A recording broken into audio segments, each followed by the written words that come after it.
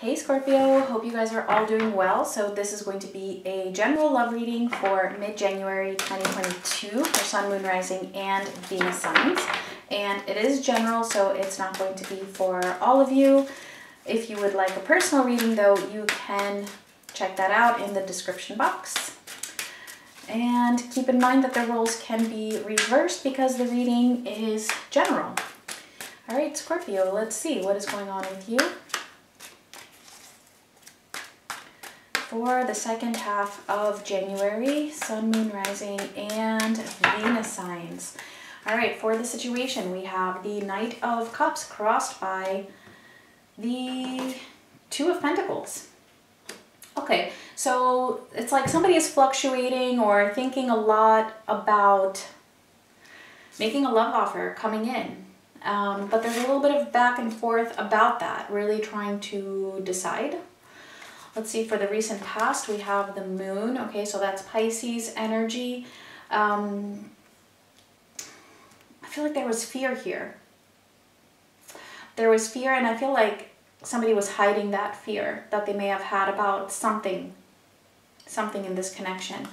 For your energy, we have the Nine of Wands and the Two of Wands.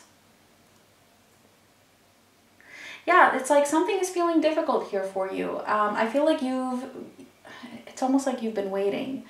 I feel like there's this waiting energy where, you know, you don't want to do something about it. So it's like you're not taking much of a stance. But it also feels like your patience is wearing thin. Let's see for them. They have the Tower and the Hermit. Okay, so Virgo. They're going through something big here. They're going through a major lesson, which is forcing them basically to learn something really deep about their own self. And I wouldn't be surprised at all if it goes back to what this fear is, something that has been suppressed. Let's see, for the near future, we have the Five of Cups, and the message for you here is the Queen of Swords. Okay, yeah, so it does feel like there is some grief, possibly about the past. Either, and this could be for you or it could be for the other person. I mostly feel like it's for the other person, but again, just take it as it resonates. But the message here for you is to really stand strong. Stand strong, be firm. The Queen of Swords just doesn't allow anybody to take advantage of her. So that's kind of what the message is that I'm getting for you. Let's see.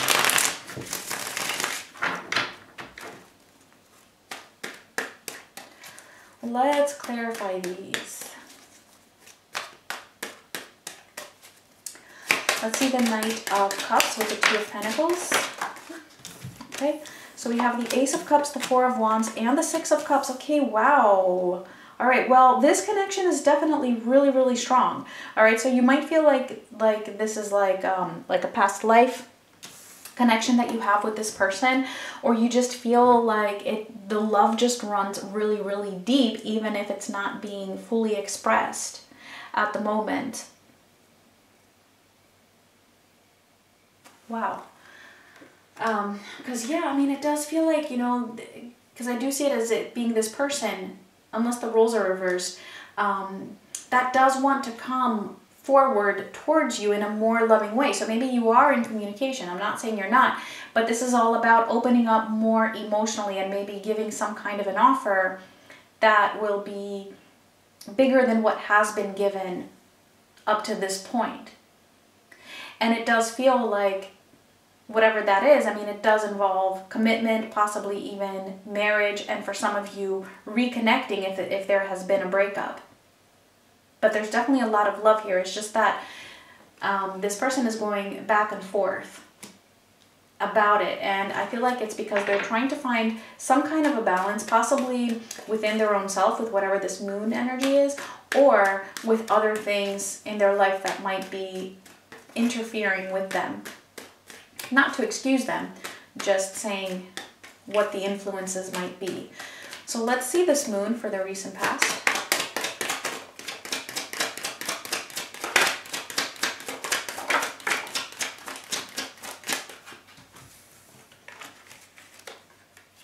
the King of Swords, the Moon again, and the Eight of Pentacles.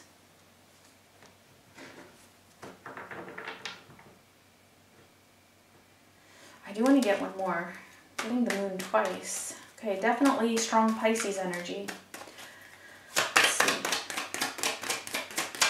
One more, please. We have the World. Okay. So whatever, because it's not very clear what this is, because it's going to be different for all of you, right? This reading is general. This is something that this person has been kind of like hiding deep within their own self. Like I said, I feel like it's like a repressed fear. It could be that for some of them, there was just something very powerful in their lives in the past that may have scared them, like that may have created some kind of a fear.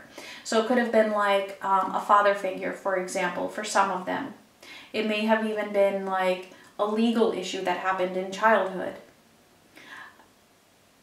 Whatever it is, I feel like beneath the surface, a lot of work is being done, or has already been done actually.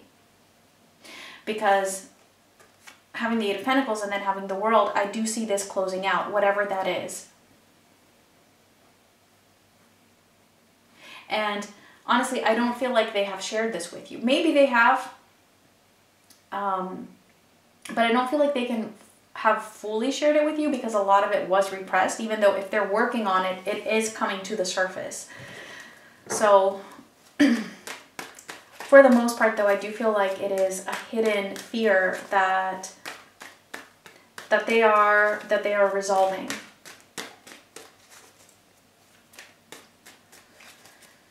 Okay, let's see. Let's see the Nine of Wands for you.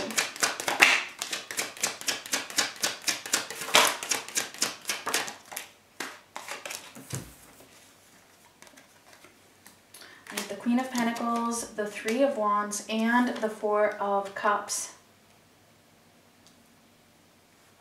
Yeah, it's like you've been struggling when it comes to, okay, how much I deserve, you know, what is it that I am worth, how to nurture myself, but in relation to also waiting for this person to come around.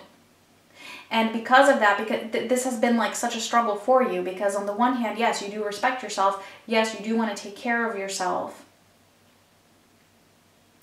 But on the other, you also don't feel like it is right for you to be going through this for so long. And that has created some disappointment here in this situation or in this person. And that's why I said, I feel like, you know, your patience is running thin.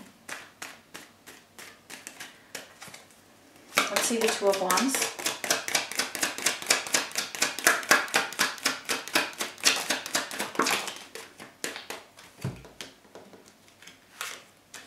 The Eight of Wands, the Hierophant, and the Eight of Cups. Yeah, it's like, you know, you were waiting on them. It's like you've been waiting on them to make a move here, to move towards, you know, like a commitment, or a higher level commitment, as I was saying before, you know, to get that offer for something that's going to be stable and secure. All right, this is also Taurus energy. And because of that, I feel like you're kind of detaching from that waiting energy. It almost comes in as like you're not even expecting this to really happen anymore. Like you might be like, but in the back of your mind, but you're not so actively chasing after this or waiting for this to come through. It's more like you're taking this attitude of, okay, you know, whatever happens, happens. You know, if they do, they do. If they don't, you know, well, there's not much I can do about it. Kind of like that, because you just don't want to be in this like eagerly waiting energy anymore. So let's see for them. Let's see this Tower. I feel like they're having a major breakthrough here. Right, the Six of Swords, the Sun, and the Empress. Wow. Whatever that is from their past, that I feel like it was like something really dark, they're moving away from that. I feel like that has surfaced, and now it's just like really blowing up, and it's causing them to move away from that. Like, okay, you know, the past is the past. Leave the past in the past. And that's what they are doing, and moving forward towards that sun. All right, this is also Leo showing up here. Moving towards that sun, and it's leading them to move towards you. But they're still in this process, right? They're still facing the effects of this Tower, which is related to that fear or repressed energy from their past. Let's see the Hermit.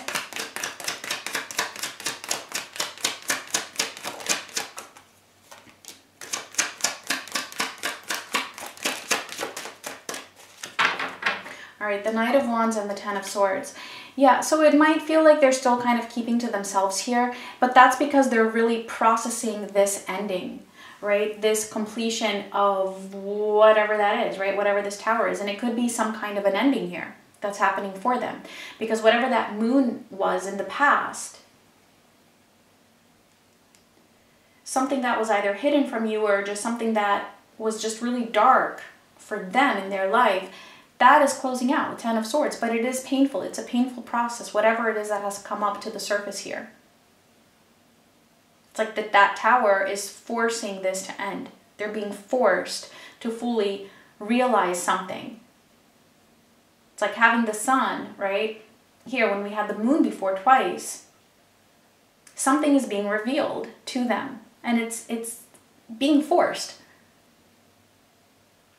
So it's not easy.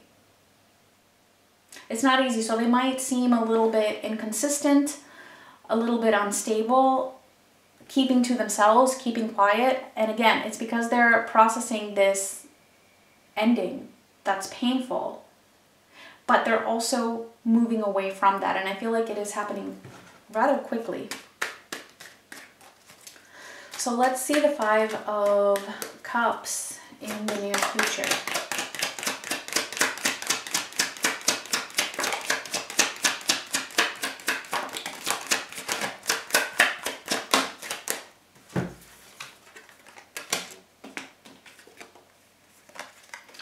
Okay, the Three of Swords, the Four of Pentacles, and the Devil. Okay, so, I mean, they still have a little way to go.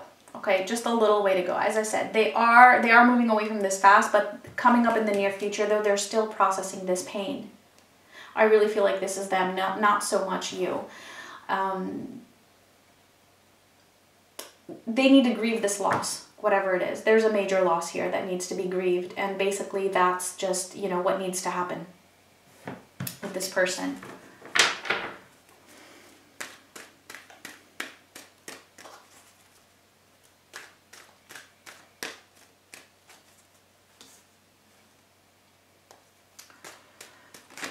Let's see the, I know I could say more, but really that's like the gist of it. Anything else I say is just going to be just going around basically what I already said. So let's see the Queen of Swords as the message for you.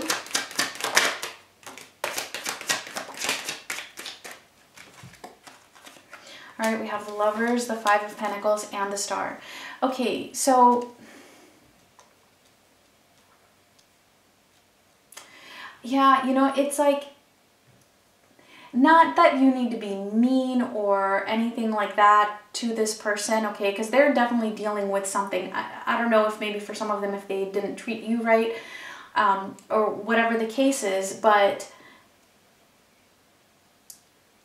it's like if they're asking for time for themselves, I feel like, yeah, you know, that's the message for you. You know, allow them to just have this time to grieve whatever needs to be grieved here. Because it's like after that, we do have the Lovers. Right? We do have the Lovers, and we also have the Star. So, which is all about healing. So there's this huge healing of whatever that loss is. All right, with the Five of Pentacles. It's like this energy is here, right? Because like I said, there's a lot of love here. There's a lot of love here. This person does want to move things forward with you, and it's being shown again here with the Lovers as well as the Star. It's just that there's this loss at the moment that is affecting this, and it just really needs to be processed. So you just keeping your cool, you know, through this, focusing on you, and possibly just, you know, maintaining a healthy distance for your own self as well, is what I'm getting here. All right, but again, you know, as I always say, follow your own intuition.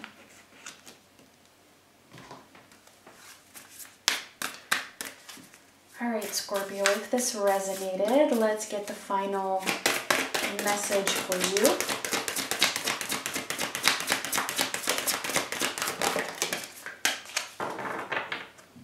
All right, and we actually got two. We have the full moon in Pisces. Yeah, I'm telling you, Pisces keeps showing up.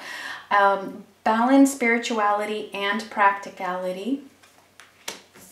And then we also have the blue moon, believe in the impossible. So yeah, sometimes the impossible, or what appears to be impossible, is actually more possible than we think. And I do also get that feeling here with the Star. So yeah, Scorpio, those were your messages. Thank you so much for watching, and much love.